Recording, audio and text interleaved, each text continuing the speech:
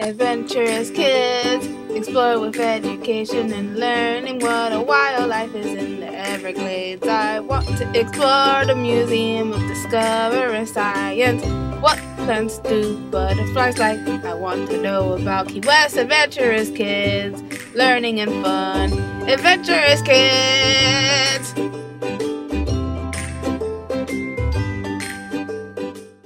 Today we're going to tell you about Lovebugs. The lovebug is a species of marsh fly found in parts of Central America and the southeastern United States, especially along the Gulf Coast. Lovebugs are not native to Florida. They migrated slowly across the Gulf states from Central America and reached the Florida Panhandle in 1949. It is also known as the honeymoon fly, telephone bug, kissy bug, or double-headed bug. During and after mating, mature pairs remain together even in flight for up to several days. Dang, boy!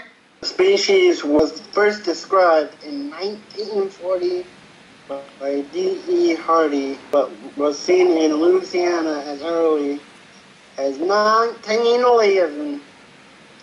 At that time, he reported the incidence of lovebugs to be widespread, but most common in Texas, Florida, Alabama, Mississippi, and Louisiana. However, by the end of the 20th century, species had spread heavily to all areas bordering the Gulf of Mexico, as well as Georgia and South Carolina. L.A. Hetrick, writing in 1970, found the bug was also widespread in central northern Florida and described its flights as reaching altitudes of 980 to 1,480 feet and extending several kilometers over the Gulf. Wow! Lovebugs larvae feed on partially decayed vegetation in the landscape, and in this respect are beneficial to humans. Adults primarily feed on nectar from various plants, particularly sweet clover, goldenrod, and Brazilian pepper. Adult lovebugs often feed on the nectar of flowering plants. Localized lovebug flights can number in the millions. Male or female pairs join tail to tail, will hover in the air, drifting slowly. Two major flights occur each year. The spring flight occurs during late April and May, and the summer flight occurs during late August and September. There can also be a smaller flight in December. Flights extend over periods of 4 to 5 weeks in South Florida. A third but smaller flight can occur in December. Mating takes place almost immediately after emergence of the females. Adult females live only 3 to 4 days, while males live a little longer. They have to stick to each other at all times. This species' reputation as a public nuisance is due not to any biting or stinging. It is incapable of either, but due to its slightly acidic body chemistry.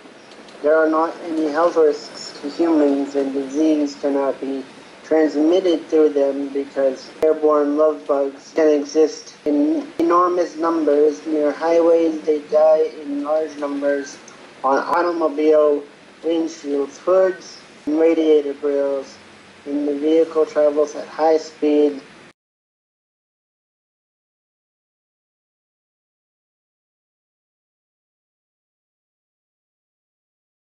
If left for more than an hour or two, the remains become extremely difficult to move. In the past, the acidity of the dead adult body, especially the female's egg masses, often resulted in pits and etches in the automotive paint and chrome if not quickly removed. However, advances in automotive paints and protective coating have reduced this threat.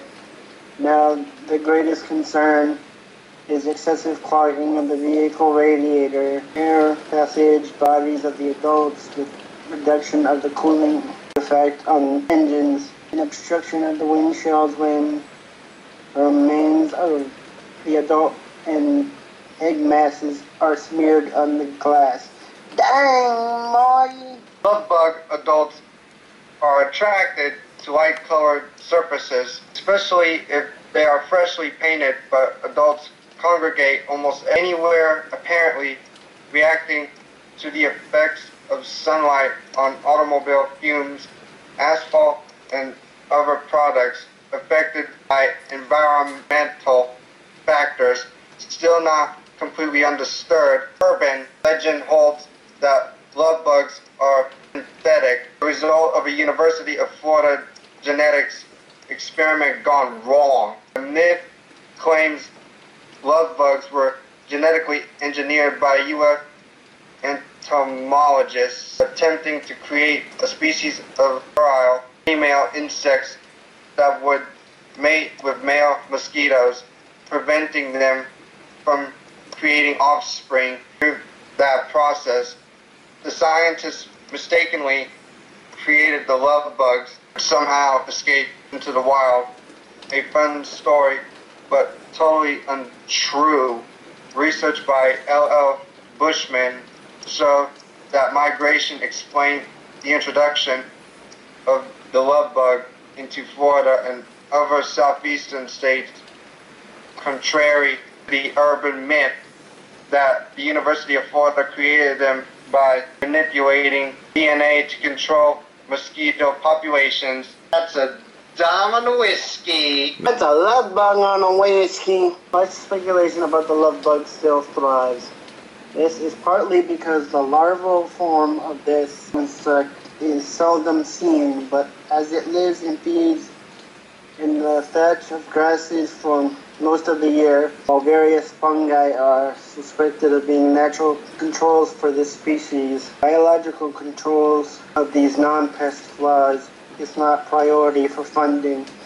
Lovebugs are subject to some significant natural controls, such as various parasitic fungi in dry weather, which dries out the thatch, resulting in a higher mortality rate for the immatures. As the lovebugs migrated around the Gulf Coast, first to Texas, then to Louisiana, and further eastward, the initial populations for many years were so excessive that they caused public concern and initiated rumors of their origin. However, as pest populations migrate naturally, their natural controls are usually not far behind. While it often took decades, lovebugs, lights, are no longer present in huge numbers that once existed simply because their natural controls, mostly fungi, caught up with established populations in many areas. Local lovebug flights may only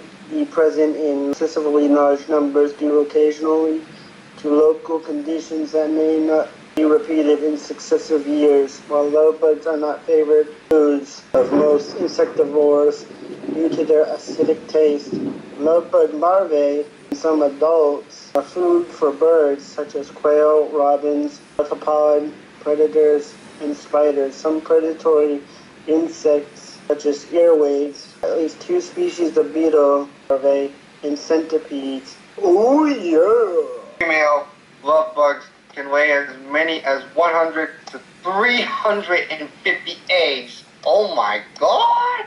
And regularly lay these eggs around decaying material on the top layer of ground soil. Lovebug eggs generally hatch after 2 to 4 days, depending on flight season. Once the eggs have hatched, larvae start feeding on the decaying material around them, such as decaying plants on the soil and other organic material, and live and remain in the soil until they develop to the pupa stage. During the warmer months, the lovebug larvae remain in the larvae phase for approximately 120 days and approximately 240 days during the cooler months.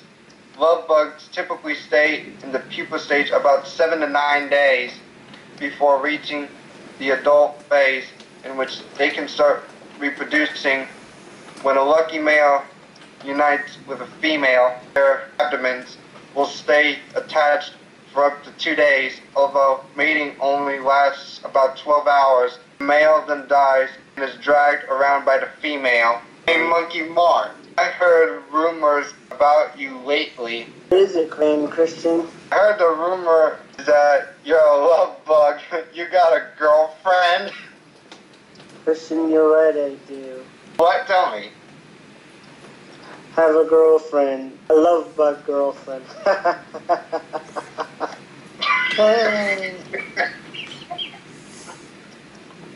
Thank you for watching This Adventurous Kids episode. And what did you learn today? Adventurous Kids. Adventurous kids. What was the most interesting fact? Adventurous kids. Adventurous Kids. Adventurous.